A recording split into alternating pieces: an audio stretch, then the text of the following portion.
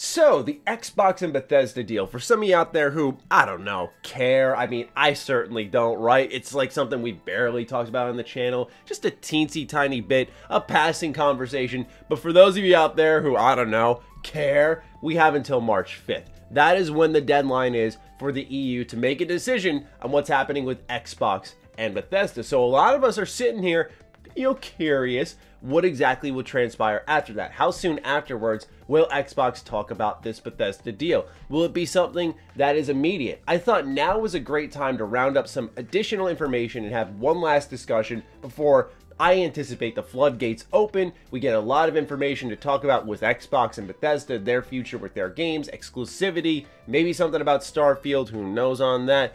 I mean, fingers crossed, but still, a lot should be coming soon. Certainly the stage is set for Microsoft after Nintendo and Sony have done their respective things, showcasing to consumers what to expect in the first half of the year. I feel like it would be very strange if Xbox had really nothing to do with that, but they're in a different position because they have this deal that is closing in just a few days. Now, that does not mean that on March 5th, for example, Xbox is going to come out and say, here's an Xbox Wire post and here's what's happening. It's, possible, I guess, but I anticipate something much bigger, something more along the lines of a celebration between the two companies, maybe a video or something along those lines saying, hey, this is exactly what it means with Bethesda joining Xbox. But today, we've got some comments from Xbox themselves. We also have some insiding reports from known journalists throughout the industry to talk about a little bit here. So there's just a couple of bits and pieces I want to toss in to, level expectations, make sure we're all in the right place moving forward. So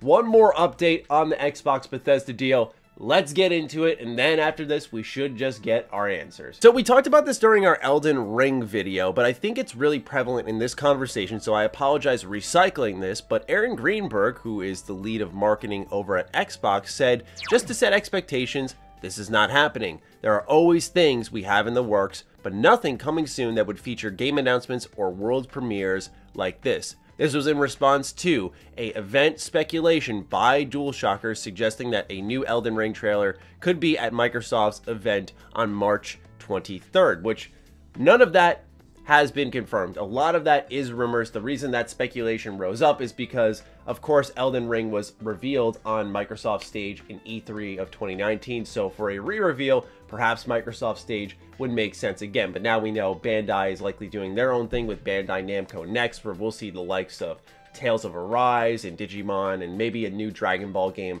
all of that stuff. So, with Aaron's response there, what it does clearly indicate is, of course, no Elden Ring, but more importantly is the second half of his statement where he says that nothing coming soon that would feature game announcements or world premieres like this. So even if they're going to talk about Bethesda, which I think is obvious and much expected, I don't think they're actually going to talk about maybe Starfield, which a lot of us were anticipating. Perhaps it is too early for that. Maybe they don't want to commit to it because if they haven't committed to a 2021 date, then they can't commit to a March reveal. That would, in all fairness, make sense. And I think E3's time period, because E3's live event got canceled, but that time period of June, a presentation for Starfield would make a lot more sense if Bethesda can confidently say, we're going to get this out in 2021, which I do personally expect. If it does get delayed, then a lot of people can have their I told you so moment, but I've been preaching a bit of that Starfield 2021 magic, just putting it out into the universe here. I believe Bethesda will get the job done. But here's the most important part, is that Xbox is saying, at least soon, there's nothing really major happening with game announcements or reveals, which I think is disappointing because while I'm not super jazzed about really many things that Nintendo or PlayStation announced, I understand the importance of their ecosystem knowing what's coming within the next few months. Seemingly Xbox, if we're to believe Aaron here, which I'll give a reason why it could be in question, having nothing to show when they have a bunch of third-party exclusives coming to Xbox consumers, like the fact that they don't have an inside Xbox planned or anything like that, seems really strange, but I do think it's because they're trying to navigate making sure they have a PR window for the Bethesda deal and then a PR window for all of these game announcements for Xbox, perhaps. That is just my personal speculation. Now, I did say that we may have to question what Aaron had to say. That's no offense to Aaron, but honestly, this is the same person. I said this also in my Elden Ring video, who when people found the locked Fable account, the locked Perfect Dark account, he was saying, oh,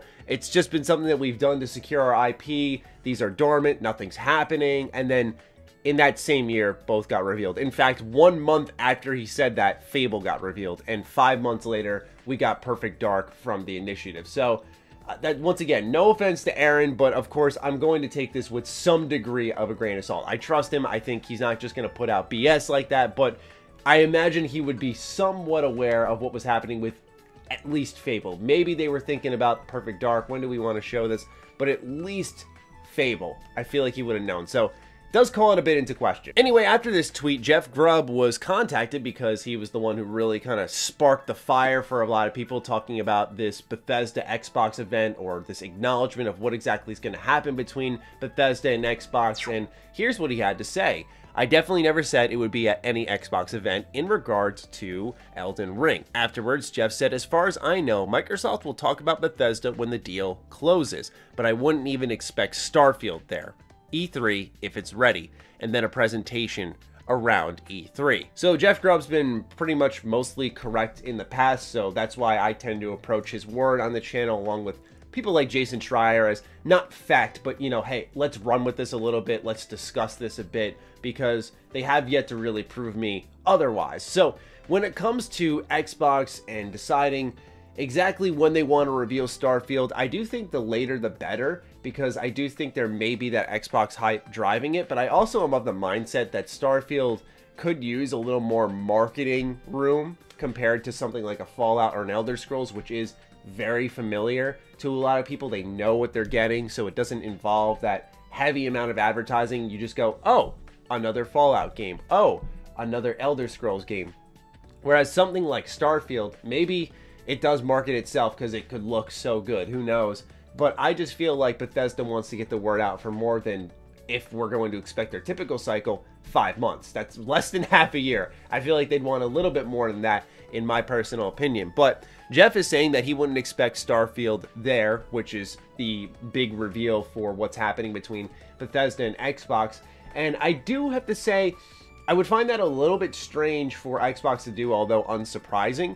The reason for that is because I feel like right now Xbox is in a solid position back compat and Game Pass wise. Like, they just made another batch of Game Pass editions with sports titles, and Star Wars Squadrons is there now, and I know that may not be everyone's cup of tea, but at the end of the day, that's going to boost their service. So they're doing very strong moves across the board. The FPS boost for back compat is going to be huge down the line, I think, because you got Nintendo's charging you $60 for Skyward Sword, and Microsoft's like, hey, we're going to make this game run at 120 FPS. You don't have to pay anything, you just have to own the game. So I think, yeah, down the line, Xbox has some really good value moves. But when it comes to games, which I think obviously matters the most, I do think Xbox is in a really awkward position because they have a list of exclusives on an Xbox Wire post of things that are third-party deals that will be releasing exclusively on their consoles, on PC, not on PlayStation at the very least for their perspective, and they haven't really talked about it, vocalized it much. And I think what I'm learning as I look at Xbox more and more and more is that their PR can be questionable. You know, especially like we're looking at a company that's still doing CGI trailers, and maybe it's because they would be quiet for even longer. But right now, I think they're just in a very awkward position where their only game in 2021 should not just be Halo Infinite. There needs to be more. It's not there should be more. There needs to be more. And I'm talking beyond the third party. Something else needs to be ready, which is why I'm saying they're going to try to push Starfield. I think they're going to see how much they can get it done. Can they call in other Xbox game studios to help out with the development of this project? I would not be surprised if they tried to pull all strings to get a double giant exclusive launch in the holiday period. But in our first little discussion there, in response to Aaron Greenberg, we saw the date March 23rd, and where exactly did that come from? Well, there's a pretty solid site out there called Thurrott, and the runner of that site, Paul Thurrott, tweeted, Microsoft is apparently holding a What's New for Gaming event on March 23rd, to be followed by a What's New for Windows event. No date yet. Now, I don't know about all of you, but when I heard this, I thought to myself, okay, this sounds more along the lines of a business type of event that consumers can watch and get something from. So it's not going to be an E3 or even an Xbox gameplay showcase, which granted it was bad, but that was still an event that I think was more geared towards gamers.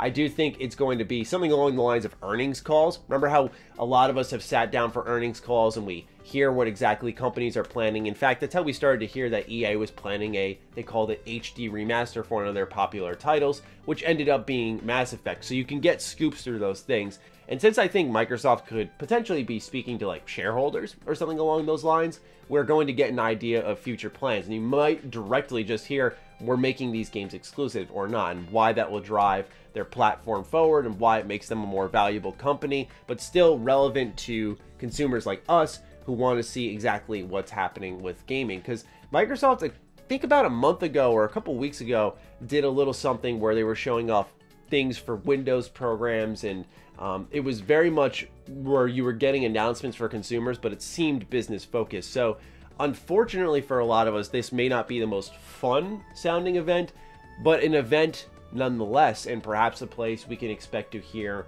more from Xbox's future in 2021. I do think that it may end up being two separate things. I think the Bethesda thing's going to happen. They're going to talk about it. It's going to be its own thing. And then later on, they're going to do a what's new for gaming. I don't know if they're going to wait till, let's say the deal closes on the 5th. I don't think they're going to wait 2+ more weeks and say, let's talk about it then.